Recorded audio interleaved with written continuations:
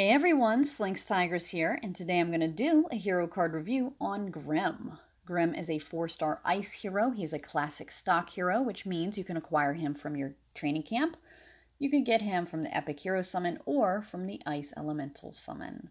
Alright, let's get into it. He is of the Barbarian class, which means if you max him out and you give him some emblems, he's going to get Wound, which is 60% damage over 5 turns. Let's get into his stats.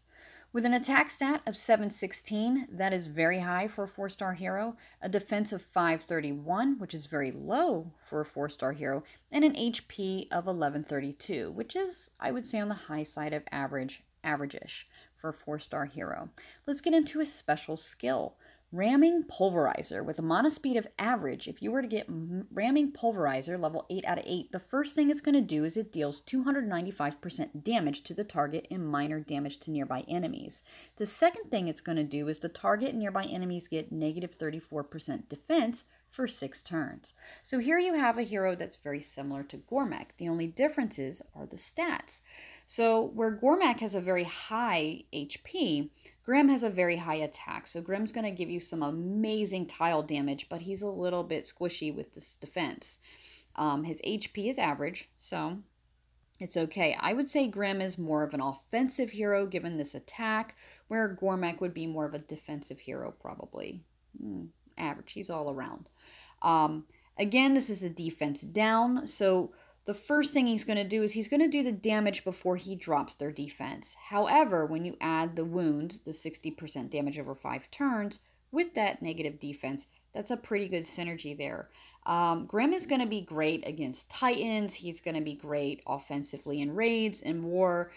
Defense down heroes are really important. They are heroes that you want to get their special off before your other attacking hero specials. So if you have a Bold Tusk or a Kirill that has, like the attack boost, you want to do the attack boost before using Grimm's ability, being that the first thing he does is a ton of damage.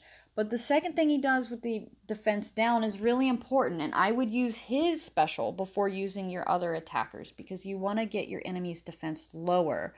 So when you do hit him with your other specials, it's going to do a little more damage. Overall, I think Grimm is a well-rounded hero, particularly offensively. Again, he's a bit squishy, so he's going to die quickly, which might be frustrating. But any defense down hero is going to be great, especially if you knock off that special first. Alright, guys, I hope this was helpful. Do you have Grimm? Do you like him? Do you dislike him? What are your thoughts? If you have any questions, let me know in the comments below. Alright, I hope you're having a good day. Bye.